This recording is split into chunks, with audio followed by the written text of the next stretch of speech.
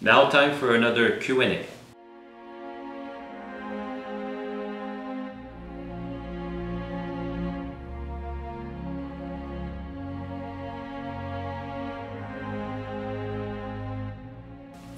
So my last Q&A I think goes back to part 9 or 10 of this build, the mandocello build. And I did get a few questions here and there because of the volume of questions was pretty low. I decided to kind of compile most of the questions. At this point in time, I feel it's a good point to have like enough content to make another one. So it's going to go from part 9 to part 18. So the questions are going to be within that realm of content. So the main question that kept coming back to me was when or if I was going to make the blueprints available, because as you know, there is no other blueprints online for making a Florentine style mandocello. So my blueprints are now available. They became available yesterday. So it's a full-size rendered copy of the blueprint. The paper size is 5 by 3. So if you download the PDF option, you will need to have a 36-inch printer, access to a 36-inch printer, and you will, or A0 would be in the other format. But the PDF is available for that. I also still have the octave mandolin blueprints that I'm selling. Those ones are 2 by 3, same thing, full size with all the needed information. And another question that keeps coming every so often, and it's from 3 years ago, is when I made this ukulele as a kind of fun project to, like when I started my YouTube channel, I made a 2x4 project. So if you haven't seen that video, this ukulele was made from a 2x4. And it's a 3-part video, and I'll leave a link at the end of this one. But I keep getting asked if I have blueprints for this ukulele. That could be a very nice sounding instrument if it was made with decent wood, even. So I'm gonna get started on those and get blueprints made. I'm hoping maybe within a month or two I should have those only in PDF format on my website for sale, and like I'm guessing about $10 range for the ukulele drawings, because there's not a lot of information on it, so I should be able to get that done really quickly amongst other things. So back to the mandocello and the questions. Walter was asking, and that's in regards to the carbon fiber reinforcement rod, why epoxy instead of white glue? So the epoxy has better bonds with regards to the carbon fiber compared to the white glue to the carbon fiber. So in this configuration, I felt more confident scratching the surface or the carbon fiber reinforcement rod and using a long curing epoxy to make sure that the bond was going to be good. So the next question is by One Pi Pliner. Sorry if I messed up the name there. He's curious about the mandocello fretboard. He says that it seems very close to an acoustic guitar, for referencing from other, from what he can see on YouTube. So the fretboard scale is really close. If you go to the mandocellos that were built by Gibson, it was 24 3/4. Gibson still to this day have guitars at 24 3/4. As for mandocello, we're going back then. They had the 24 3/4, but I also seen people pushing it to 27 inches, which makes quite a stretch to play it. It actually adds a lot more tension onto the C string, because the C string, when you're at 24 3/4, has a bit of a thud sound. And that's why I went with 25.5 on this build, because I wanted to have some ring to the C string. So kind of a bit of a compromise into both, but this one is at 25.5, which is close to a Fender scale, if not right on it. As for the nut spacing, at the nut I have 1 5/8, which is really close to most acoustic guitars, give or take a few 16ths there. The next question is from Kramer Guitars. He's asking why carving the inside of the plate first? His guess is it's easier for holding the work. For me, it's an order of preference. I've seen both done. A lot of people like to carve the outside and shape it to visual appeal first, and then they can remove a lot of wood from the inside to tune their plate to where they want it to have like the tap resonance that they're looking for. I like to do the inside first because when the inside is done, I don't have a rocking plate on my workbench, because if you picture you just did the outside profile, it's a bit of a bubble, and then you try to have that on your bench, or you have to make a cradle to hold it in place and then use that. So over the years I found that carving the inside didn't really change the outside aspect for the way I'm working anyway, and actually helps me hold the plate in place. So that's why I do my plates carved on the inside first. Now, in regards to carving the plates, James Bell asked, have you ever tried or considered a rotary carver like the ArborTech? So yes, I did think about it. The ArborTech was a bit over my price range when I know I already have all the tools to do it here. Now that I know this instrument sounds great and most likely will be making more in the future, it is definitely something I might look into, especially for the backboard, because the backboard took me a long time. My hands were killing me. It's such a big piece of maple, and I was stubborn trying to get it done as fast as possible, where I should have had that plate sitting on the corner of my bench while working on other things at the same time, and then carving this plate on a longer amount of time. So definitely in the future, when building another instrument like that, I will most likely look into the ArborTech spinning plane that they have. Now, following on this, Walter asked, why not use a carver's mallet? I like the precision that my hands have when I actually do a wood removal. Also, the constant hit of a mallet, even though they're small blows, might affect either the wood fibers or the glue joint. That's always something I've been kind of reluctant on using while carving something like that, because in some sections it gets pretty thin, and just a wrong hit, and then you might actually like separate that glue joint or create a stress that you don't really want to have when you're working like that. So another question with regards with the soundboard and backboard, Matt Taylor is asking, why am I removing the lines that I made off my pattern so quickly at the beginning? Because like they're right on top, and that's my graduation. So why did I remove them so quickly? So those lines are there to align where I'm going to drill my pilot holes in the plate, and those pilot holes all have different height, and it's created by creative spacing and locking my drill press with a kind of a prop under the plate. So the plate is riding onto that bolt, and then by drilling it just creates the proper depth. So once those depth have been transferred, those lines on top become kind of irrelevant. We don't really need them anymore. So that's why when the pencil lines have done their job with providing location for drilling those depth holes, they're not needed anymore. So following up another question with Matt Taylor, what did you do about the squeeze out inside the body when you glued the back?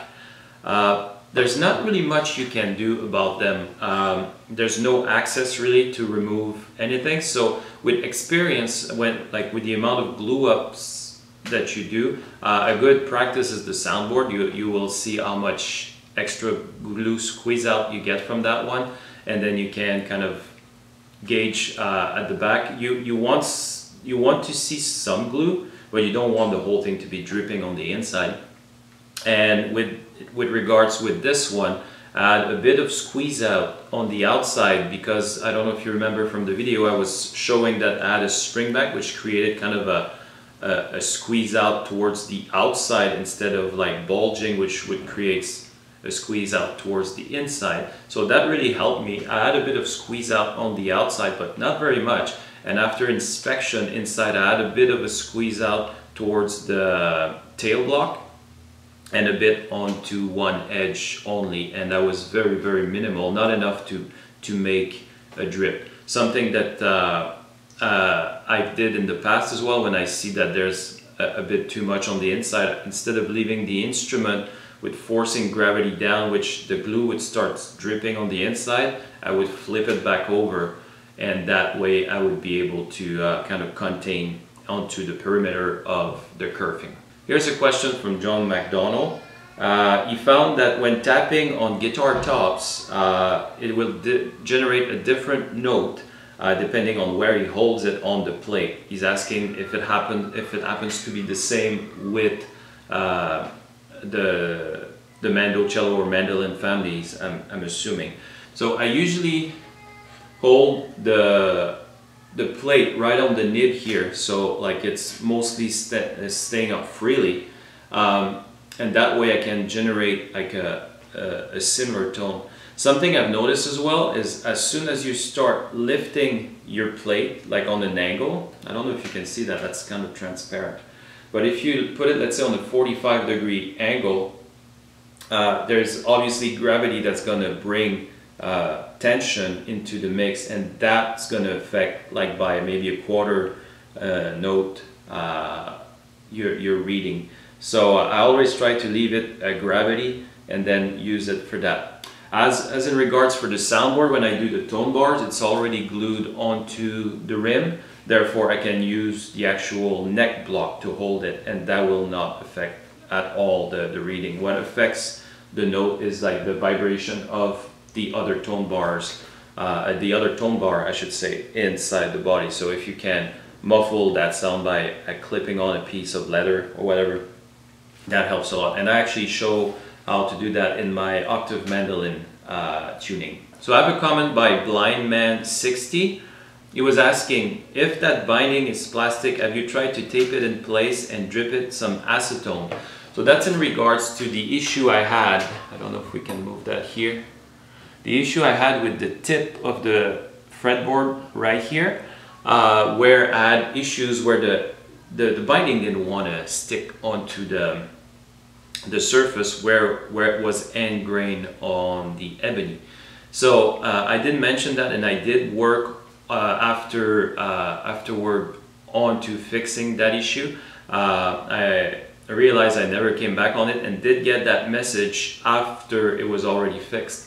So what I ended up doing was I ended up resanding the inside, and I put the Duco cement glue on it and taped it shut for like 24 hours. And when the 24-hour was done, I removed the back side of the tape and put some very thin super glue along that seam and retaped it in place and left it to dry.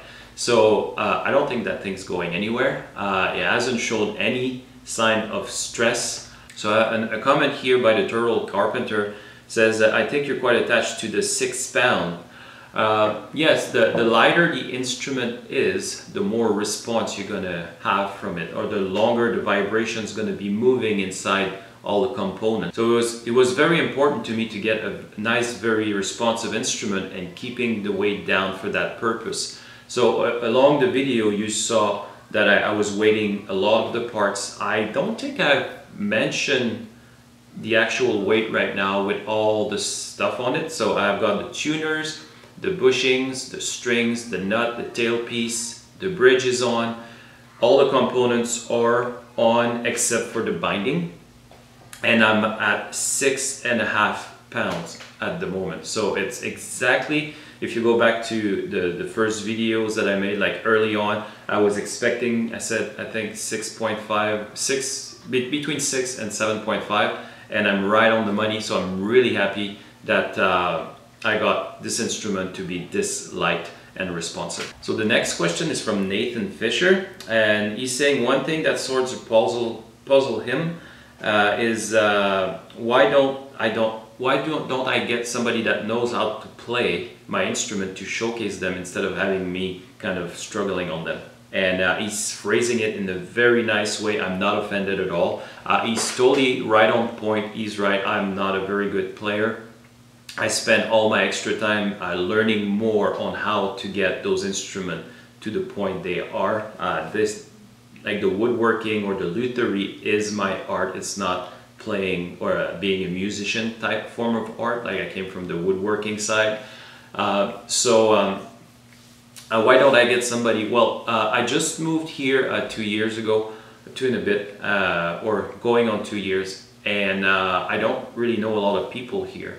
Now that being said, I contacted now a friend of mine, which is the customer of the octave mandolin, to see if he would be interested to give this guy a try, and that way I can get a video footage from it.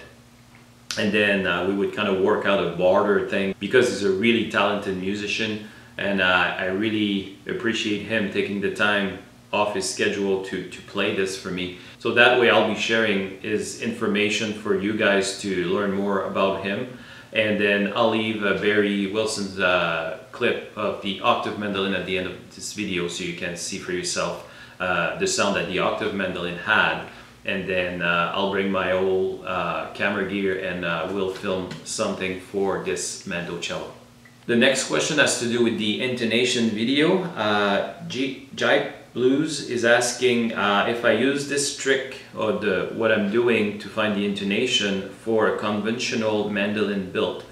I use this trick only when there's no drawings provided. So in the case of mandolins, there is many established intonation patterns.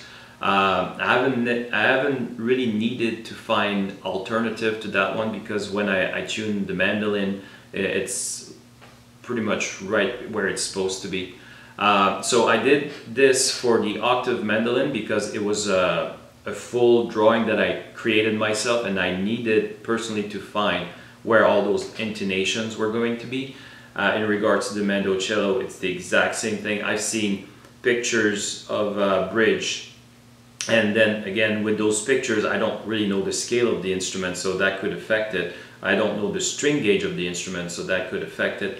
But I've seen some that goes from one side all the way to the other, and then I've seen some that they staggered back and forth pretty much like a mandolin bridge. So I've seen pictures of both types. So in that case, it was a case of me feeling confident that I'm actually creating something that I can put my name behind it. And by finding the intonation of each string one by one, I can now be very confident of my findings and where those intonations need to be. So here's a question from P. Petrusa. He's asking, how do I clean out the sanded carved wood debris in the box after the tuning the F-holes? So if you watch the voicing video, you saw a lot of like little wood chips, debris, sanding, dust is all going inside. And he's asking, how am I going to clean that up? So what I usually do for that is that I use compressed air. So I have my air compressor. I make sure I have something that filters the moisture that could be in there.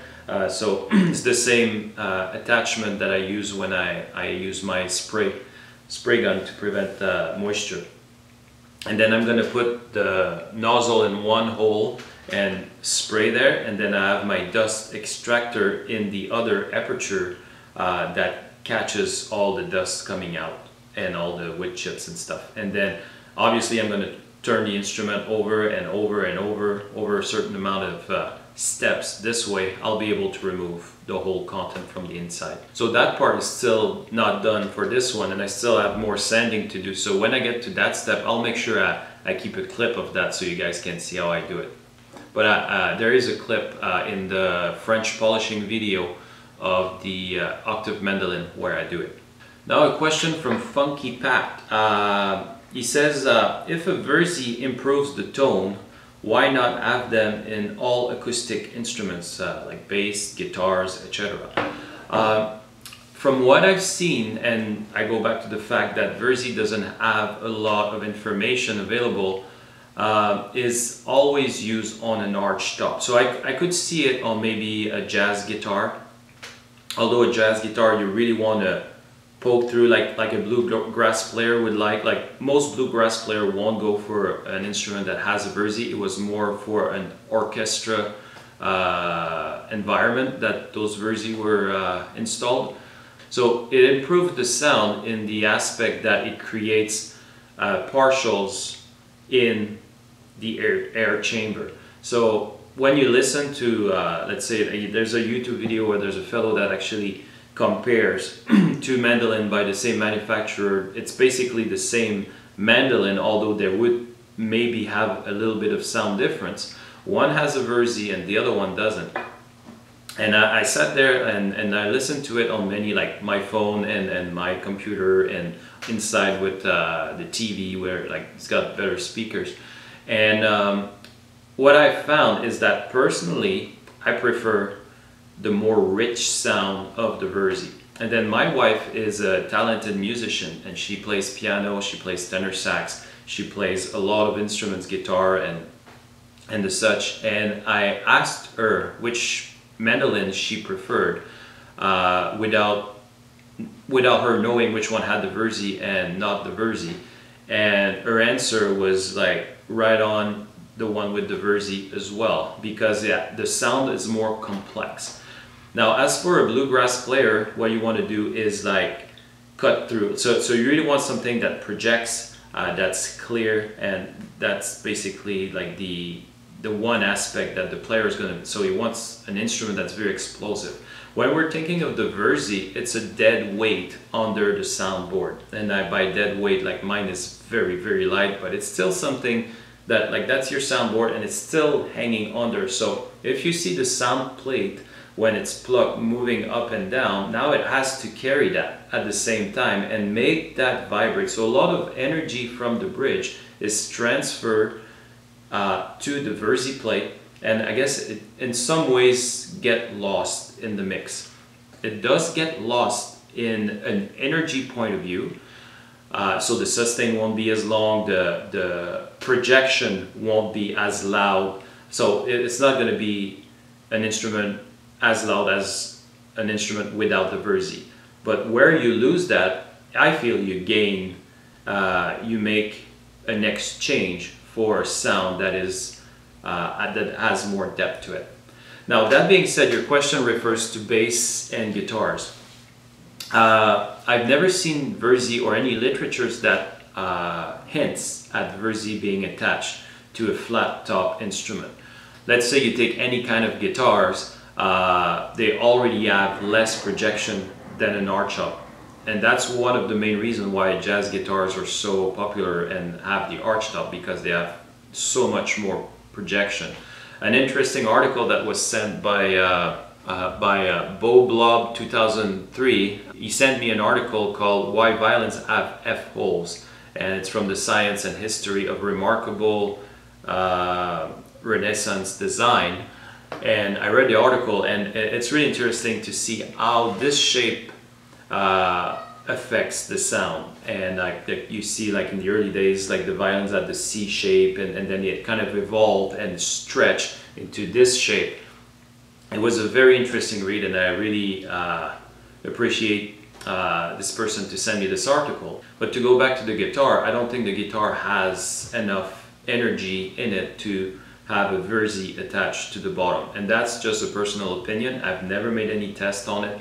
I've seen the very renowned luthiers that says you don't put a dead weight under a soundboard ever. And I wanted to make my own findings. I find that this instrument, the way it is right now, sounds great. I do have good sustain with the instrument, good projection. So at this point I would be curious to see the same instrument, and I might do that in the future, this instrument without the Verzi, and then I can make a better judgment call as to, oh yeah, that one sounds that much louder, and this one has more depth in the sound, and then the two instruments could be kind of their own thing, and then one could be used more into a bluegrass setting and the other one more into an orchestra. Like this one would be more into an orchestra setting.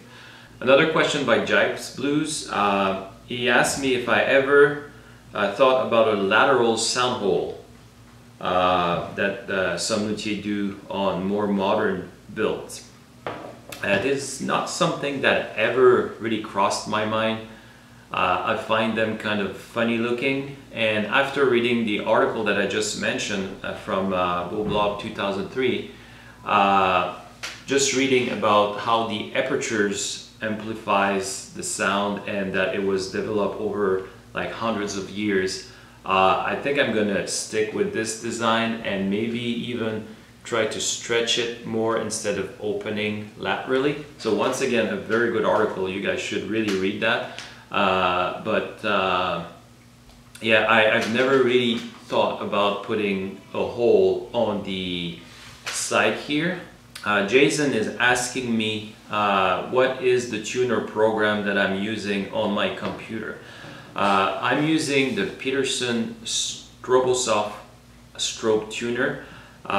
There's many different level. There's the entry level, and then the suite, and then there's the deluxe. To do the tap tuning, you need the 2.0 deluxe version. Otherwise, it will show there, but you won't be able to enable it. So it is a bit on the pricey side. It's super useful in the shop when you're building instruments like that. And the last question for today is from Tony Rizzo. How does the Verzi that I installed in this instrument affects the sound relative to voicing? Have you come to any conclusion on its value? Did it affect the voicing at all? The voicing is basically the step you take to tune all the components of all the tune components you already put together. So like through the videos you've seen that I've tuned the front, you've seen that I've tuned the back. Once we add the strings on it, we add tension. Once we glue the backboard on, the tuning we just did is restricted by the glue up all around, and therefore is really not the note anymore that you put it on. The fact that we voice every part is to first have a reference to when I build another one. Now I know this one sounds great, so most likely we'll put my back plate to the same note that I use for this one, and I can go from there as well. If I feel like that I don't have enough response from the back, I can go thinner. If I feel that it's too thin, I can go thicker. So it's a reference point for building instruments. Now his question is that does it affect the sound relative to the voicing? The voicing part is an airflow going in and out of the instrument, so that's why we're trying. That's what we're trying to calibrate. A good balance of airflow in, airflow out. The Verzi itself produces a sound inside of the instrument. So does that create more airflow? I think the airflow is already in that box itself.